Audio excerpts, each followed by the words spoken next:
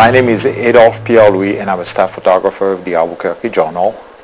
I just spent a week in Port-au-Prince, Haiti, documenting the life of the Haitian earthquake amputees.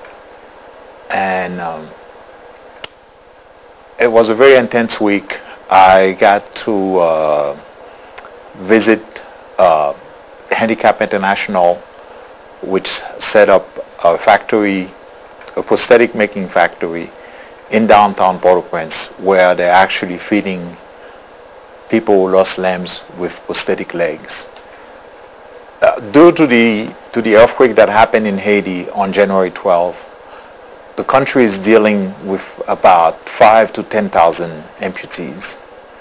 Right after the earthquake, people were trapped under the rubbles for hours, and a lot of them had to have their limbs amputated because that was the only way they could save their lives.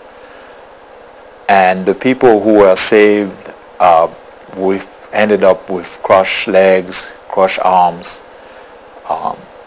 Gangrene settled in and forcing doctors to amputate those legs and arms.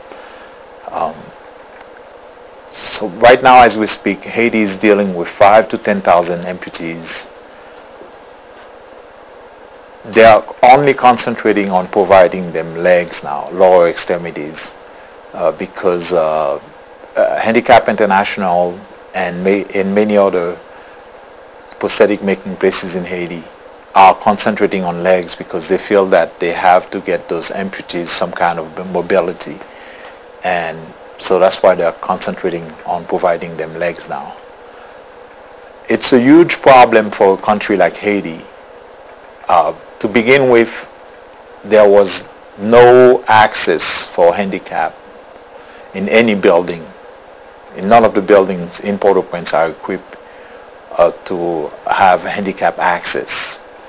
So the problem is compounded by the fact that you still have a lot of rubbles on the streets in Port-au-Prince, in and around Port-au-Prince, making it more difficult for those amputees to move around, to be able to go to the market or to take care of their business. But also, that earthquake that happened on January 12 did not just affect Haitians. There's a lady who is an intern at Los Alamos National Lab. Her name is Krista Brailsford. She's 26. She was a victim of the earthquake in Haiti. She was volunteering at a school in Darbonne, which is west of the capital, Port-au-Prince.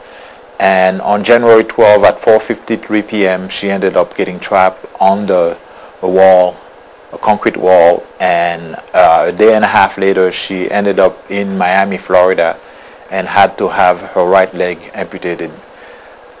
I also met Rachel Gabriel, who is a 30-year-old single mom living in the Post-Marchand area in Port-au-Prince.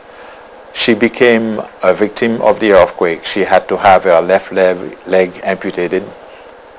But what I saw in both Rachel in Haiti and Krista here is a certain will to live, a can-do attitude that's carrying both women, and pretty much making them do whatever they want in life. They are extremely strong women. Both women are extremely strong.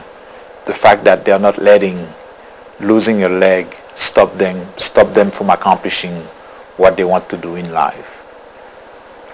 What I saw in Rachel, the single mom, the 30-year-old single mom in Haiti, is that will to live, that will to conquer whatever challenges that life throws at you, including losing your limb in an earthquake in Haiti.